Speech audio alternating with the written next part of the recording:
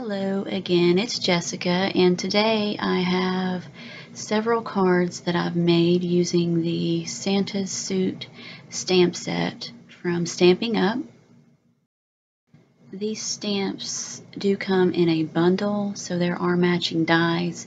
However, I didn't buy those dies, so I didn't use them in the video, but I did fussy cut them. And this card that you're seeing right here, I actually did not show how I made that one in this video, but I did show these two cards, and I used background stamps and embossed those. And real quickly, I wanted to show you these ribbons that I picked up from Michael's.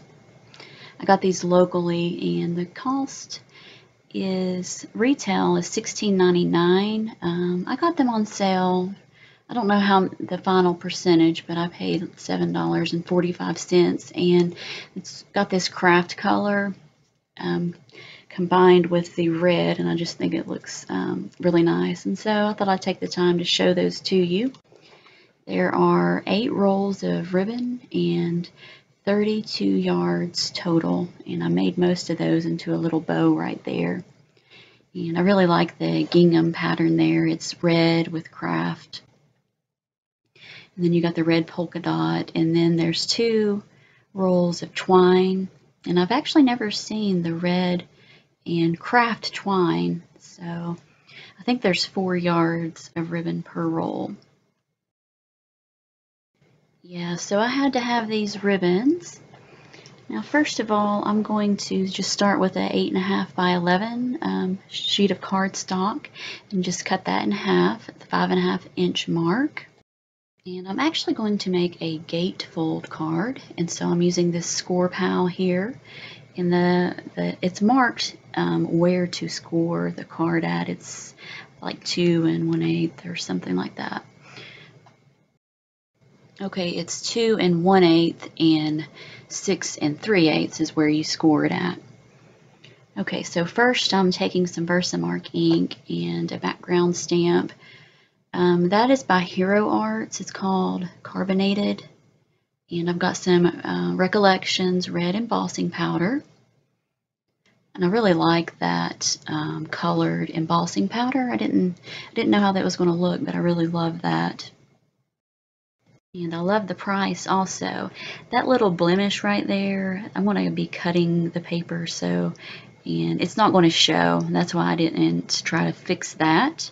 Now I took some Sahara sand to the edges and just inked the edges just a little bit. And then I cut the 2 little panels out there. And I'm going to use some Tombow mono adhesive to glue those down.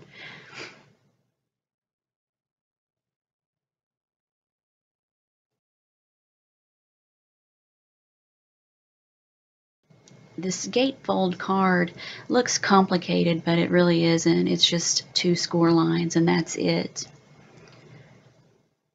Okay, now I don't have the Stampin' Up layering circles, so I got this scallop was from Spellbinders, and that is a 2 3/4 inch circle. And I'm taking the Have a Jolly Christmas sentiment there and embossing that in red. And melting the embossing powder, and then I'm going to stamp the Santa face and his suit on the craft and fussy cut those out. And I'm actually decided to emboss those in black. So I'm stamping them in with the Versamark ink. I ended up really enjoying this stamp set. It's got so many little stamps. You can make some really cute backgrounds using them.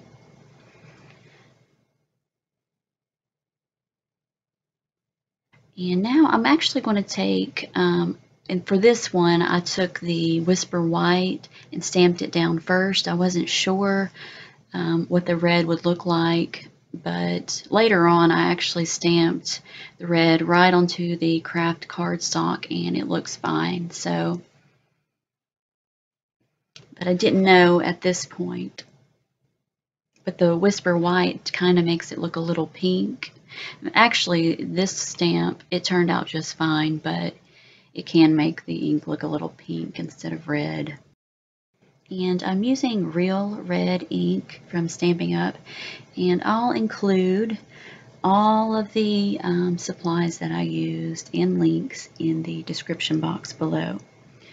Now, I did take some colored pencils, just a white colored pencil here, and colored the white in, and it worked out really nice. I have just the very basic colored pencils that I got from like the dollar store, so any colored pencils are going to work.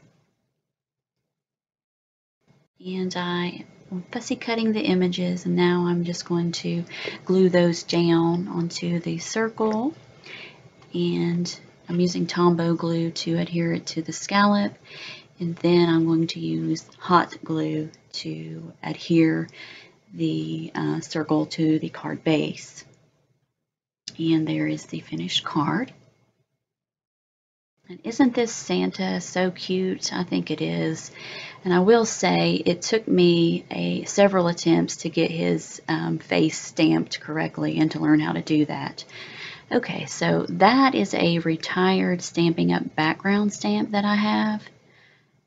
I'm not sure what that's called, but I stamped it with Versamark ink, and now I used white embossing powder from Recollections, and then I melted the embossing powder, and I actually had to cut that down because I didn't get it squared on the card correctly.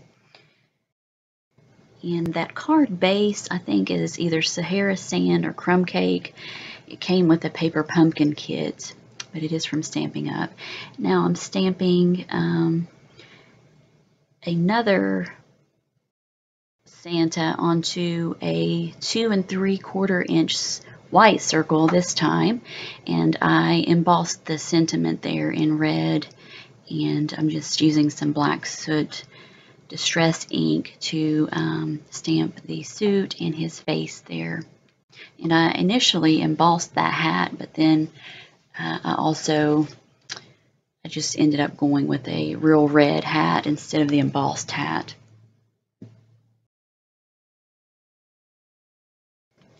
So I'm melting the embossing powder, and then I fussy cut those images, and I didn't show that. And I'm using real red ink to color his suit, and now I'm going to use the Tombow glue and glue his face and hat down.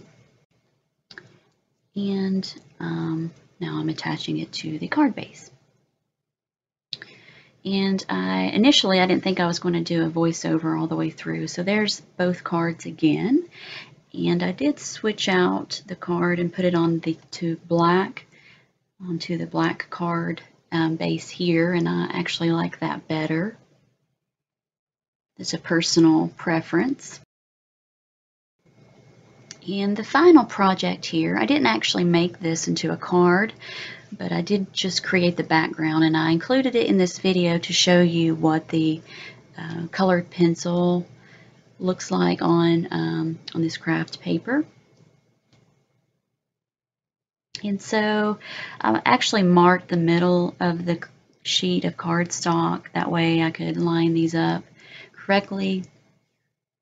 And now I'm stamping the boots, and I lined, those are separate, so you can do them one at a time.